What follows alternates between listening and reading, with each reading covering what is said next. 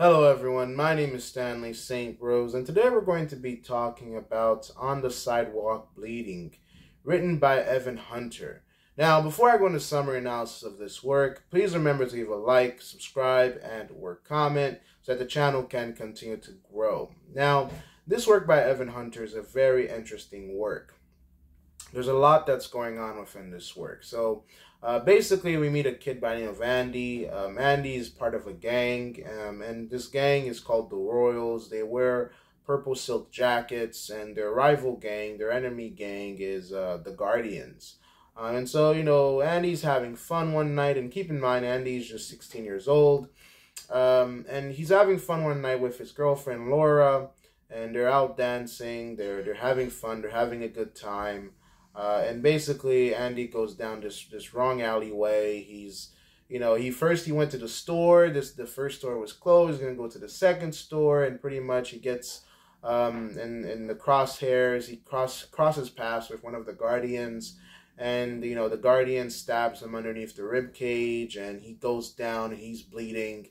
And it's the guy says it's for you. It's kind of like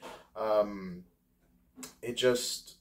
Yeah, the knife was for Andy. The knife just comes out of nowhere and stabs him in the bottom of the rib cage, and he goes down. And Andy's thinking to himself, "Oh man, they got me good this time." And Andy, from the get-go of the short story, we know that Andy's dying. He's bleeding out. He's not going to survive. But Andy doesn't know that yet. And so for us as the readers, we kind of get a really glimpse into, in a way, like what people go through when they're slowly dying. When, sometimes if you got shot, maybe you get shot, you got shot in such a way where you didn't die instantly. You have some time, maybe a couple minutes, maybe a couple of hours to live.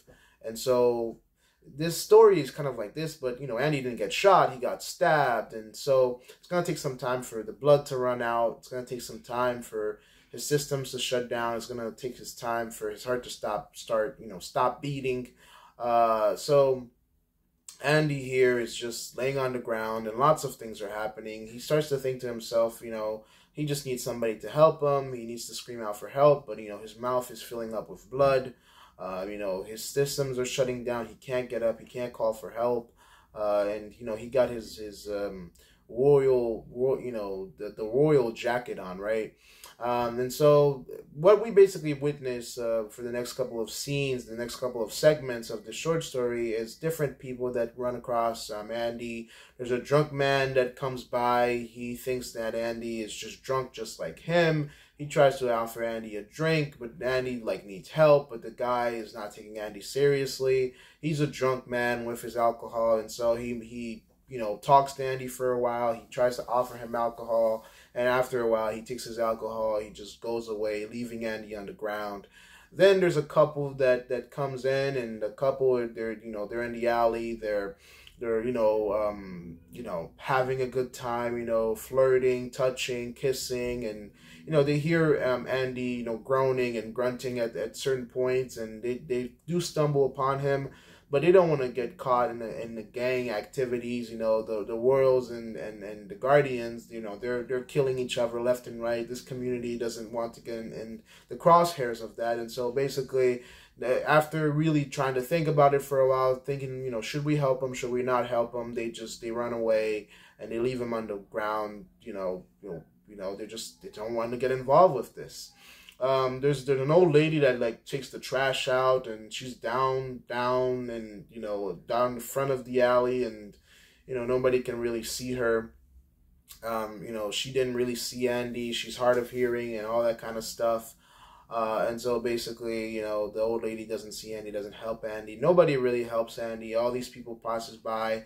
They see the jacket, and they're like, some see the jacket, some don't, but nobody really helps Andy. It's a very cold and cruel world, the world that Andy lives in. And he lives in New York, by the way. This is like a gang, within this setting. It's a gang within New York. The Rose and the Guardians are in New York. And nobody wants to. And again, New York is a very tough place to live. There's a lot of tough people in New York, and you have to have a tough mindset to exist and to live in New York. And so that's pretty much what happens in New York. And so Andy's, he's thinking to himself while he's on the ground, he's thinking that, he's only 16, he's about to die. He realized, at first he didn't think that he was about to die, but it slowly comes into him that, oh man, I'm about to die. This is it. I'm going to die here. And so this comes in really slowly. He starts to think that his life is fading away. And the only joy, that stays within his mind while he's dying is the thought of his girlfriend, his Laura, her looks, her beauty. He has thoughts about marrying her, thoughts about having kids, thoughts about, having a better life, thoughts about matrimony and all these types of things, and love and all these types of things, and, lust and kissing her and all these types of things. So, in his last moments of life, he really thinks about his girlfriend, about how, she was a joy in his life, and now how, all these things, they're never gonna happen. We know this as the reader, that they're never gonna happen because Andy is dying. We know that he's dying. It's very clear from the beginning that he is dying. And so all these things pop into his head. Then he realizes, this gang that he was proud to be a part of, to be something that was bigger than him. It all cost him his life. The Royals, the jacket, the guy only stabbed him. The guy didn't know Andy. The guy didn't know who Andy was. The guy didn't know Andy's age. The guy just stabbed him because he was wearing the jacket, because he was from the rival gang. And so Andy makes into his mind that the reason why he's losing his life, it's not because he's a bad guy. It's not because he's done something to anybody. It's not because the guy knew him. It's because of the jacket. It's because of the gang. It's because of the name that's in the back of his jacket. It's all about that. And so Andy just realizes, oh man, I just lost my life because of this gang, because of this jacket. And he's like, the knife wasn't meant for me. When the guy said, this is for you, the guy it wasn't meant for me. The knife wasn't meant for me. It was meant for the jacket. And so Andy, before he dies, in all types of pain, Andy rips off, he rolls and he moans, he groans, he takes off the jacket and rolls away from it. And then he's like, I'm Andy. So that's an identity right there. He identified as part of the Royals, but when he realizes that, it meant nothing, he realized that his true identity was that he was Andy.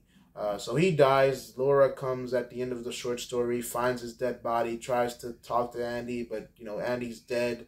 She runs and runs until she finds a cop, and the cop sees the jacket, and he's like, oh, he was one of the Royals, another Royal. So that's how the story ends. And the cop's like, oh, there's another gang member. Gang members, they kill each other, they shoot each other, they stab each other. And there's another gang member that died by the hands of another gang member. And the cop, gets a fresh sheet of paper and is like, yep, another Royal. And Andy didn't want that. He didn't want, when they found his body, for them to just say, oh, it's another Royal. This guy belongs to the Royals. He didn't want to his identity to be tied with to the gang. He wanted to be known as Andy.